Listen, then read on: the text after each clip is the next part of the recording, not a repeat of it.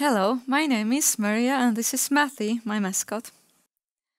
In this lesson we're gonna solve a few word problems that also include some estimation. Okay, one biology textbook has 1,688 pages and another has 1,425 pages. You might not have seen such heavy and thick textbooks, but they do exist when you go into college, university level. So what is the difference in the page counts? How do you find out the difference of two numbers? You should know by now, right? You subtract the numbers. And so we need to subtract those two. Before we do, let's do a quick estimate, okay? Using rounded numbers. And I'm gonna round this to the nearest 100, which makes it 1,700. And this one rounded to the nearest 100, we get 1,400. So the difference is about 300 pages. And then we calculate exactly over here. Okay, that looks like an easy subtraction because there is no regrouping. 3, 6, 2, 0. 263 pages is the difference. And that is close to our estimate, so all is well. In a game, Jared has 2,354 points. He will need 5,000 points to get to the next level. Now he earns 800 points by selling blueberries. And I put that one there to make Mathy happy. Okay, you like blueberries, right? Yeah, happy. How many more points does he still need? Okay, maybe you want to read that again if it's not clear in your mind. Jared has this many points. He needs 5,000 points to get to the next level. And now he's earning 800 points. So how many more points does he still need to have that 5,000 points? Okay, he has this many now. He earns 800. So we first add 2,354 and 800. Notice I need to line up my hundreds, tens and ones, okay? I don't line up the 8 under the 2, because 2 is for the thousands. And we get 4 and 5 and 11 and 3, okay? And now, how many more points does he still need to have 5,000 points? He has 3,154. Okay, we could add up from here till 5,000, or we can subtract. Let's subtract. Again, we are finding the difference between his current point count and the 5,000. Okay, now here we go regrouping. Okay, I hope you have practiced this well. 0 minus 4 is what you cannot do, so I need to go all the way to the thousands. Take 1,000, leave 4 here. And then over here 10 hundreds, but take one of them and put it over here. And then take one of the tens, goes here. You notice these 9s and 10s, okay. 10 minus 4, 9 minus 5, 9 minus 1, 4 minus 3. So he would need 1,846 points more. But let's also check this. Did I get it right? How do you check the answer for subtraction problem? Remember? Take your answer. Take this number here and add.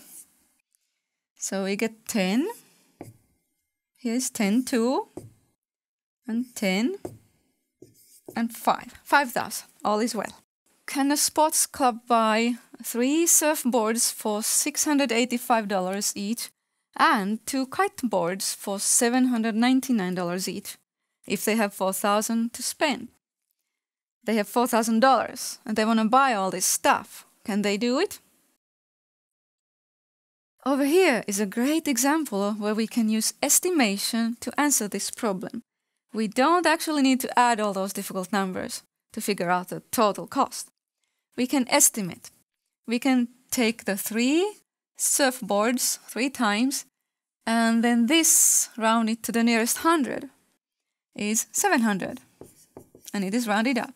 And then I have 2 kiteboards, and this number rounded up to 800.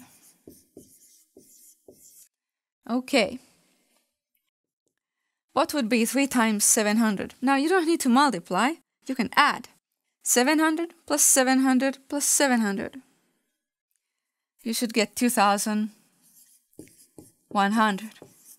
And then 2 times 800, or 800 and 800 is 1,600.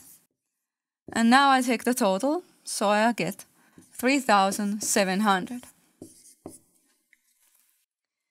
So it looks like they will be able to buy those things.